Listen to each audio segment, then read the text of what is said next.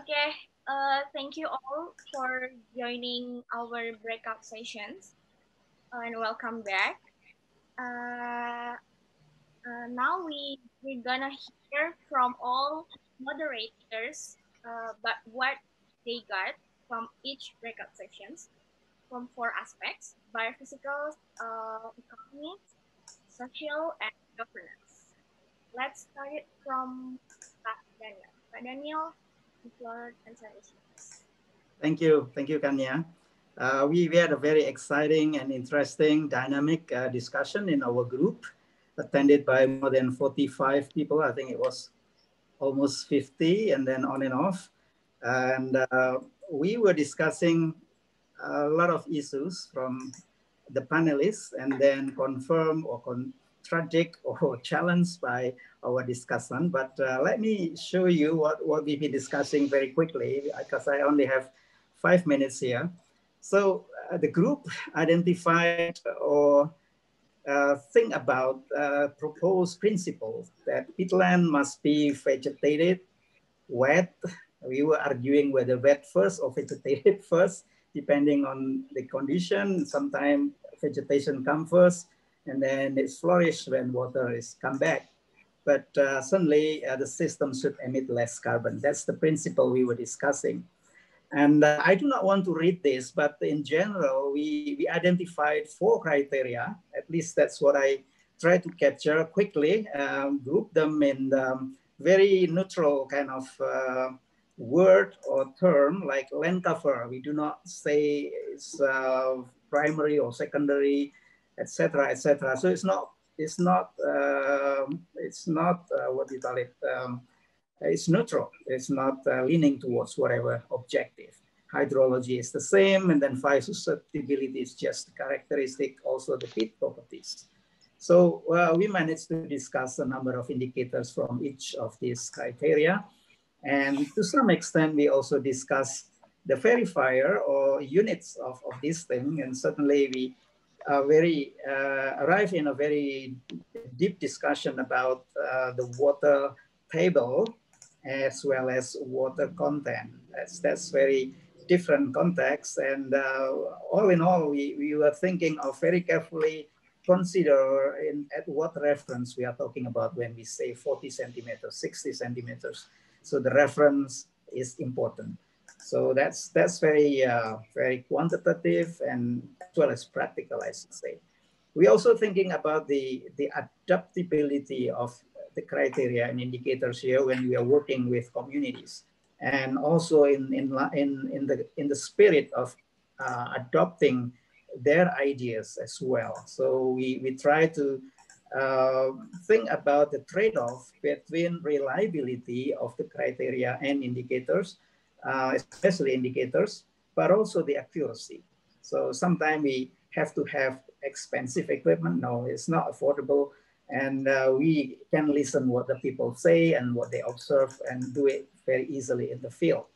And some sort of applied technology is also discussed, the possibility of quantifying soil moisture, etc., with very easy and quick, not very accurate, but useful to quantify what you have in the field. So that's in a nutshell from the biophysical group. I hope that's clear enough to give you a taste of what we've been discussing. And carbon is very, very intense in terms of content, flux, etc., etc. But let's do it later. Thank you very much. Thank you, Pak Daniel, for excellent report. Now we are ready to move to another moderator. Yeah, we'll report her session on economy. So Dia, the floor and time is yours. Thank you, Kania. And also, I'd like to thank the panelists, Bapak Budi and Ibu Siti, and our discussant, Bapak Darsono Hartono at the economic session. So, Pak Budi presented an extensive review on how economic attributes embedded within the environmental services and goods provided by the peatland, hence the valuations of the peatland benefit is actually critical. He conveyed many potential proposed criteria and indicators related to the cost saving and value of avoided environmental disaster and emission, value of ecosystem services, sustained and long-term growth, among others. And then Ibu Siti emphasized the economic security, infrastructure, well-being, industry, and dependency, and also proposed to the alternate indexing methods referred and adapted to the Indonesian Village Development Index, Katsinov method, and the Circles of Coastal Sustainability Framework. And then Pak Darsono, as our discussant, provide critical response on how to see restorations in a broader perspective. We have to be very sensitive on livelihood issue while also balancing the ecological integrity. We should see the underlying point, such as education and awareness of all parties involved, including the community and government. Also, it's important to reconcile restoration's effort with the value addition on sustainable business development for the community. Basically, all of us agree that there should have been a behavioral change to the community and also combined with incentivizing the community with economic development. Thank you.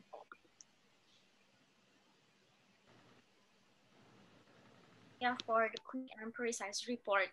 And we'll move on to the third aspects, social aspect. It will be delivered by Rupesh Bonian. So Rupesh, the floor and time is yours. You have 5 minutes. Thank you. Thank you, Kanya. My apologies, my video is not on because what Pa Daniel was saying, the connection had some issues and I'm calling from my phone. So limited capacity. I won't be sharing any screen either, but I hope my voice is not interrupted. So I would also like to start with a big thanks to our panel members, Ibu Yuti, Ibu Moira, and Ibu Sarah, and our distinguished discussant, Yosi Katrina. We had very interesting discussion where we all came to one big conclusion that social aspects is very complex and not easy to tackle. So this entangled nature when we talk about social issues in connection to peatland restoration, whether at local level, whether at landscape level, bring about a lot of challenges. And it is it will require a lot of coming together participatory approaches to address those complexity and how we can do this using criteria and indicators approach. So we didn't have a lot more solutions or answers, but we did have very important and thought-provoking discussions. We all agreed that at a very higher level, at a principal level, community well-being and equity could be widely demonstrated in those peatland restoration intervention and activities. So some of the things that we touched upon at the level of criteria is that it's very important to look at social capital, one of the things. And under social capital, there could be indicators of gender equality, power sharing, that is empowerment, and then social networking. So social networking bring about another important aspect, which was connectivity. And by analysis, the social network analysis, one can understand how information flows and who makes the decision, who has most say in those decision making. So that needs to be one of the criteria. How do you measure that connectivity amongst the stakeholders? Third would be sustainability. So overall, if the sustainability of that, which itself is a very broad topic, but if there are actions that improve sustainability as a whole, then the indicators for those could be useful in identifying whether peatland restoration is making success or not. Our discussion, Yosi highlighted the importance of data availability and relevance. Many a times, these complex issues are not able to be resolved because lack of data access or even collected data. And so to have that relevance and data availability in our indicators will be very, very important as we go about. That's all. Thank you. Rupesh. Now we move to the last aspects, governance aspects, delivered by Pak Heri Purnomo. Pak Heri, time, the floor is yours. Thank you. Okay, thank you, Kania. So again, I would like to thank to the panelists, Ibu Dia, Pak Hasbi Dwi, and also Pak Marsan for lively discussion in the governance aspect. So during the discussion, breakout session, first Ibu Dia mentioned for governance aspect the importance of participation, profitability, and productivity of smallholders in fair commodity supply chains, and also reducing social conflict, protecting human rights, including labor and indigenous land rights. So it is very important to understand the participation and also reducing social conflict. And from the second speaker, again, the participation is key. And Pak Aswi proposed several indicators, such as the effective public consultation, representative from the authority, also mechanism for public participation must be available, space must be available. Also, the importance of transparency in providing information and progress, ensuring access for all stakeholders. And then the accountability, the public accountability of government agency related to their performance. This is from the second speaker. And then for the third speaker, again, the principle is participation, and Pak Dwi proposed three indicator. First is recognizing the right, custom, and culture. Also understanding the spatial relationship between stakeholders and site, because each site will be quite different. Also engagement of all stakeholders throughout all steps. And then Marcel provide ideas on the land tenure is key to mention in governance aspect, and also linked to decentralization, as well as whether we are process oriented or outcome oriented indicators. Also need to understand that restoration means different thing for different stakeholders. Some stakeholders mention more on the biophysical aspect, and some stakeholders more concerned on the livelihood from restoration. Also cost effectiveness for stakeholders coming from the restoration. And from the discussion from the floor, we discuss what kind of a good approach to institutionalize the proposed indicators. So we develop indicators, but nobody recognize if we are not developing. This is another things to do. CNI should be developed in multi-stakeholder way.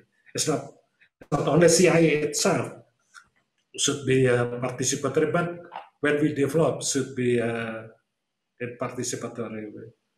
Also, the understanding the need the landscape platform. So finally, we suggested the criteria, something like decision-making process should be participative for all stakeholders, transparency, public accountability and commitment, recognition human right, land tenure and local wisdom, gender aspect, also recognition of the local context. That's all what I can share, Kania, to the plenary. Thank you. Thank you, Pak Heri. And thank you to all our moderators, panelists, and discussions from the breakout sessions who all already gave us very insightful information about developing the criteria indicators for aspects. Now we'll move to the closing sessions. There will be Dr. Haris Gunawan who will deliver the concluding remarks and the way forward. Dr. Haris is a deputy from the Peatland Restoration Agency or Badan Restorasi Gambut. So, Pak Haris, if you're ready now, the time and floor is yours. Yeah, hello, Kania. Thank you. Okay, Pak. Thank you. Good afternoon, everybody. Can I share my slide before I making conclude for the our meeting?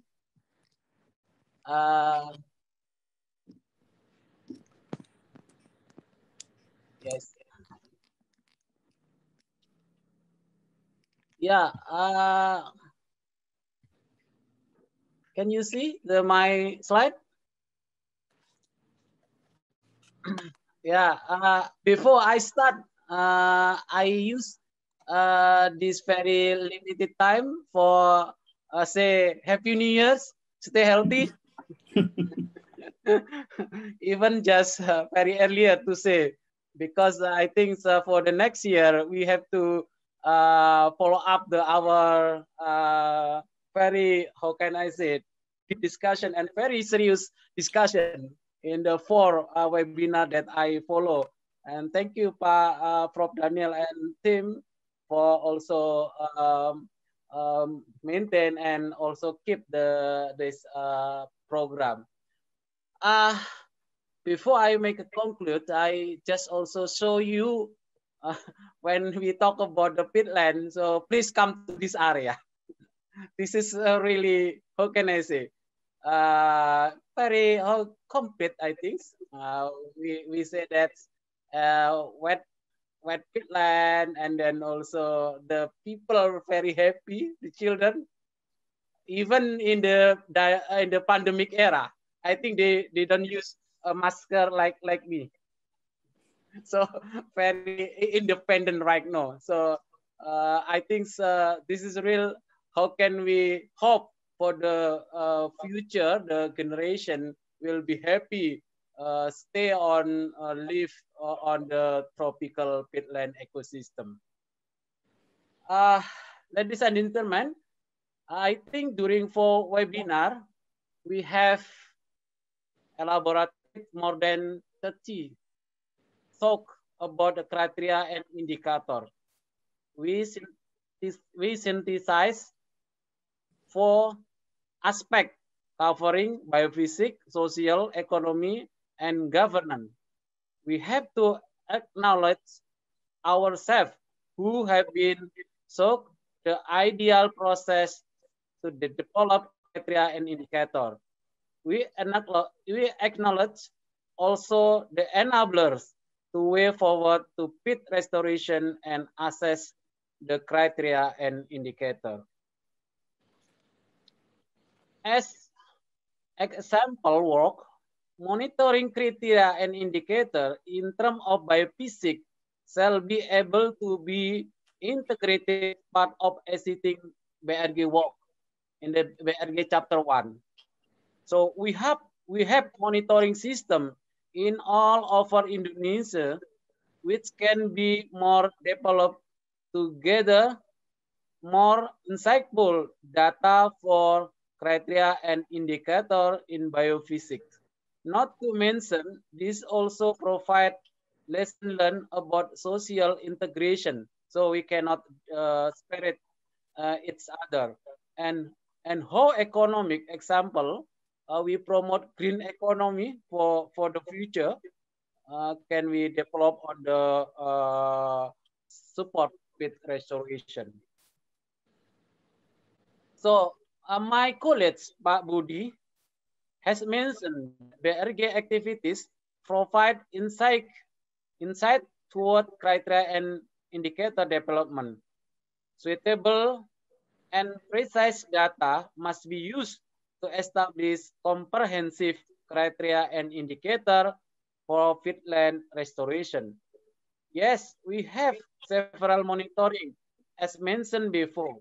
Also restoration plot and implementation, which can be lesson learned to apply the criteria and indicator we have elaborated. We have modalities to provide more insight for how peatland has restored based on the criteria indicator, not only biophysics, but also social economy and how policy would enable the restoration. So the last slide about the conclusion. The existing biophysics criteria that BRG has been enriched by the socio-economic and governance criteria and indicator. As Pak Nazir also give us the opening speech in our first webinar. Criteria and indicator is progressive and dynamic for measuring and monitoring restoration success. It is not it steady art. So I think we need continue our collaboration and discussion. Particularly, the changing behavior and practices should be evaluated too, including the involvement of private sector and non-state actor. So because I also listen that we should be consider work at the landscape scale. The criteria and indicator for peatland restoration are set, covering biophysics, social economy, and ecology, which are said to be trade-off and supported by policy measures. The modality way forward are available, covering the transdisciplinary, multi-expert, several monitoring equipment and models, tremendous action research from BRG, and cooperation with multi-parties, including government, NGO, national and international parties. Develop participatory approach at the local scale. Example, action at many locations from research and implementation are available, which can be assessed at the plot level from 2.5 until 20 hectares, or one zone, I mean that water zone, sub-peatland hydrological unit or water zone, and how the way forward for larger scale landscape or peatland hydrological unit shall be more research. So I think that's all my conclusion. Thank you, and let's continue our working to make more robust our criteria and indicator for tropical peatland restoration in the future. Thank you, Kania. Thank you, Pak Haris. Now back to you, Rupesh. Yeah, thank you all. Thank you, Pak Haris, and all the participants, discussants, panelists, members. I really thank you for your time making this whole series, the 4 events, a very successful engagement, a learning experience. And this is just kind of charted out a few thoughts or ideas to move forward next year. As Pak Haris was saying, in 2021, we have to do a lot more work. So let's all stay good, stay happy. Wish you a very happy new year in advance. And we will all come back to you. And in 2021, we will continue with more work on this topic. So thank you again. Thanks a lot. For panelists, we will be joining a debriefing room. The link was shared by Kania, so we can go over some of the discussions if you have time. So with that, I say goodbye to this Zoom. Bye-bye. Bye-bye, Rupesh. Thanks all. Justin. Thanks. Ayo. Thank you, Pak Haris. Thanks, Pak Haris. Terima kasih, Pak Haris. Ferry.